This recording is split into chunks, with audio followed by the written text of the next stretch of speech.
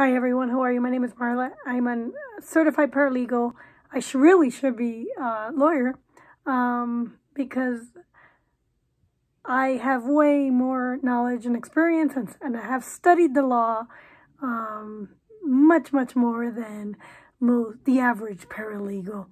I also really enjoy research and analysis and argumentation.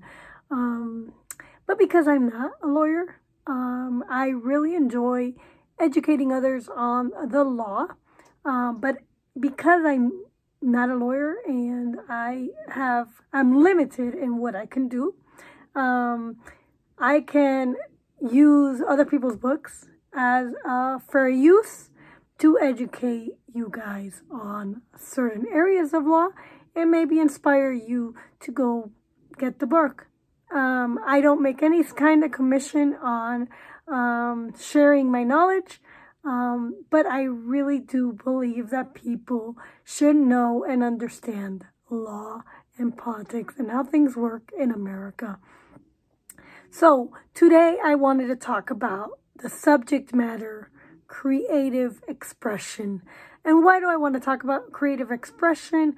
It's because no matter how humble, crude, or obvious, copyright law is an area that creators on YouTube are delving into and should know a little bit about the subject matter.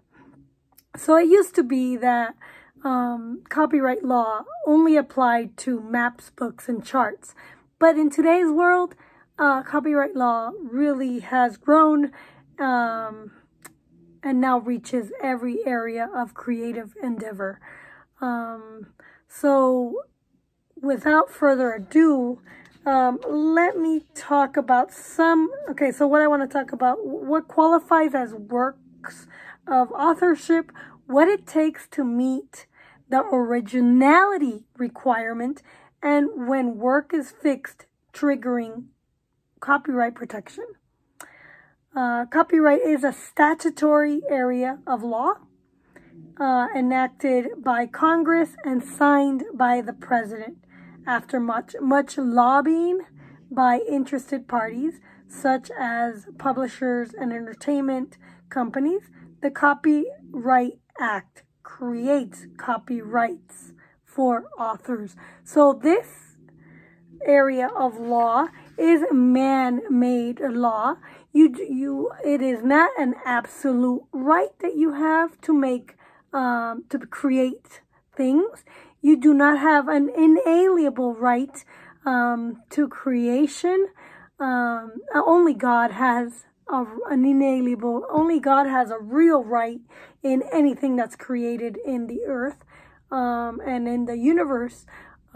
He is the ultimate creator, and actually, you could play a hypothetical with God because he is the ultimate creator, and he is really original.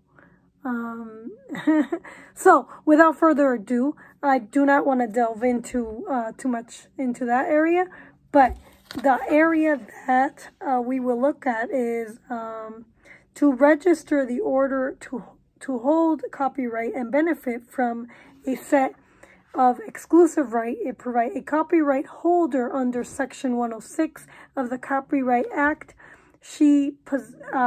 People possess the exclusive right. People here on YouTube possess the exclusive right to reproduce the copyright work to copies or photo records, providing that they have done it themselves. They have the exclusive right to it. They can prepare derivative works based on copyrighted work. This is called adaptation right. When you reproduce the copyright, it's called reproductive right, or the right to make copies. You also have the right to distribute copies or phono records of the copyrighted work to the public by sale or other transfer of ownership. That is called a public distribution right. Perform the copyright protected work publicly, that is called public performance right, and display the copyrighted work publicly, that is called public display right. So people may not infringe on others' copyright by doing such things as the following things without permission. You cannot make or sell copies of a novel, copying creative elements of the novel into another book, making a movie based on a novel, publicly performing a scene from the novel, downloading the text of the novel. So, but they might also be protected by various limitations to the rights of the copy holders' creative expression. So we're going to talk a little bit about that limitations. That limitations usually certain elements of the work would not be protected by copyright, such as ideas, such as plots or of the novel, elements not created by the authors, like facts about a city that is put in the book, elements not created, and functional elements, issues with most novels. So other authors may freely copy a clever idea for a novel, or facts uncovered through research, or rules on an accounting system. Moreover, even copyrighted elements may be used under such limitations as fair use. Fair use might permit writing and selling an unauthorized parody of a novel or some work, or handing out photocopies of a chapter for a class, or including portions of a book review. So exclusive rights give the author control over several types of commercial uses of work in the U.S. Printing and selling the novel, selling chapters online, performing the work executive, etc.